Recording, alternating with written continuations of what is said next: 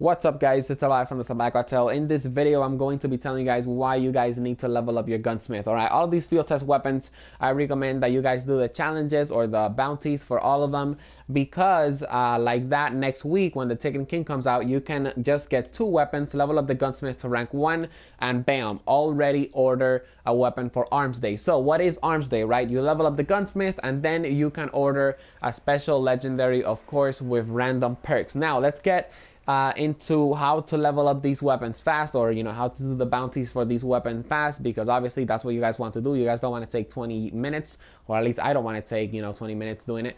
By the way, by 20 minutes I mean like 3 hours. Hopefully you guys got that. All right, the Omolan test FR1. You gotta kill people in the Crucible. Obviously this is a no-brainer. You just go kill people in the Crucible. I recommend Rift because everybody is always camping at the freaking Rift zone, so every enemy is going to be there, or your teammates are going to be there, one of those two, right?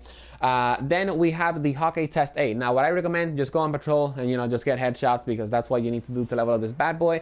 It just takes 10 headshots, so it's not really a big deal. The Suros TSR-10, this one is a complicated one, all right, because you can only level up this bad boy by killing majors, right? And I see people using it in the Crucible. No, please, no, stop.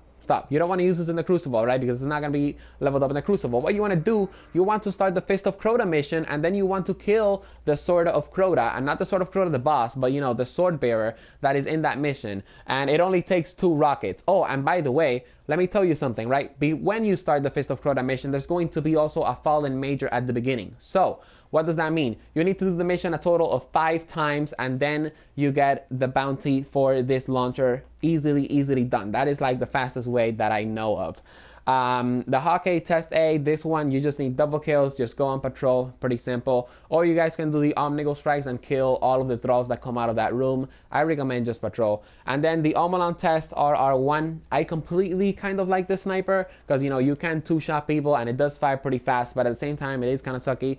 But yeah, just go on the Crucible, and yeah, man, just play whatever game where you're comfortable with. So I hope you guys enjoyed this quick little video on the Gunsmith on Armsday and why you guys need to level up. Like, I really recommend that you guys level up the Gunsmith. It's going to be really important, and not only that, it's going to give us more options, more weapons to use, all of that good stuff, right? So I hope you guys enjoyed the video. If you did, make sure to drop a like, make sure to subscribe to join the Salvajee Cartel, and I'll see you guys on the next video. Peace.